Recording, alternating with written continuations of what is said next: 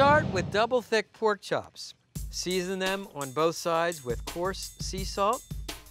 Always high up so you get an even distribution of salt.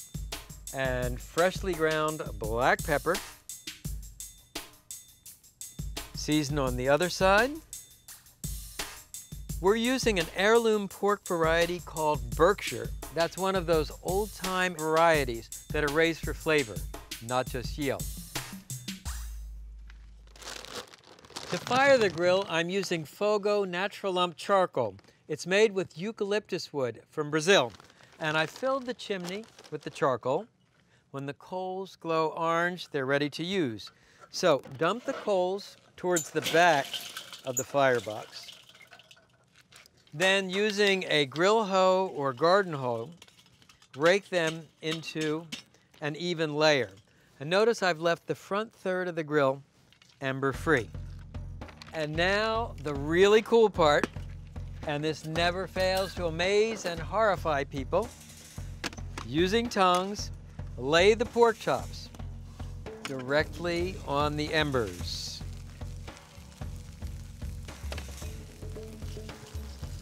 I call this caveman grilling because back in prehistoric times, people didn't have grills or grill grates. Now, the important thing when cavemaning any meat is to keep it moving, and you kind of give it a shake to dislodge any embers that may be adhered to the meat.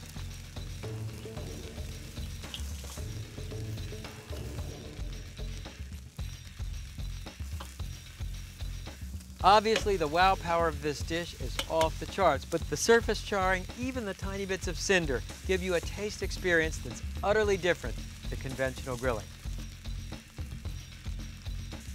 Once the chops are sizzling and browned on both sides, again, give them a shake to dislodge any loose embers and transfer the chops to a wire rack over a sheet pan to rest.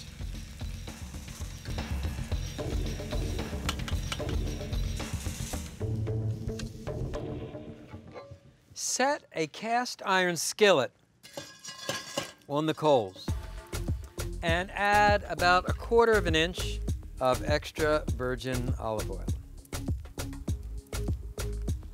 Add a slice of shallot to the oil, and when bubbles dance, the oil is hot enough.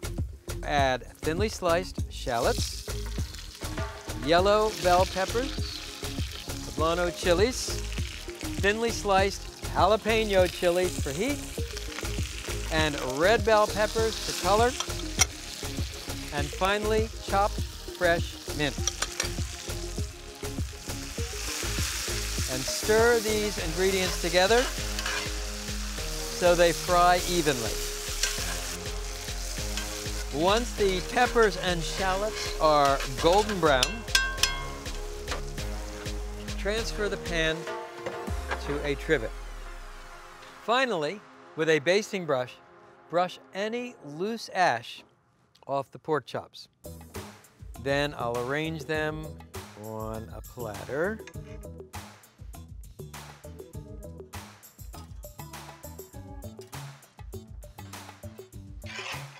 Last of all, spoon the mixed pepper pan fry over the Caveman pork chops.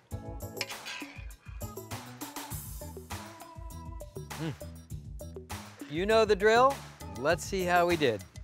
Take a pork chop, take a cut, and you can see the pork is perfectly cooked.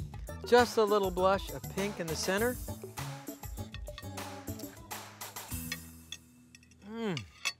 The outside is crusty and smoky. The inside as moist as you could wish for. Nice kick from the jalapenos and poblanos. So now you know how to grill extreme.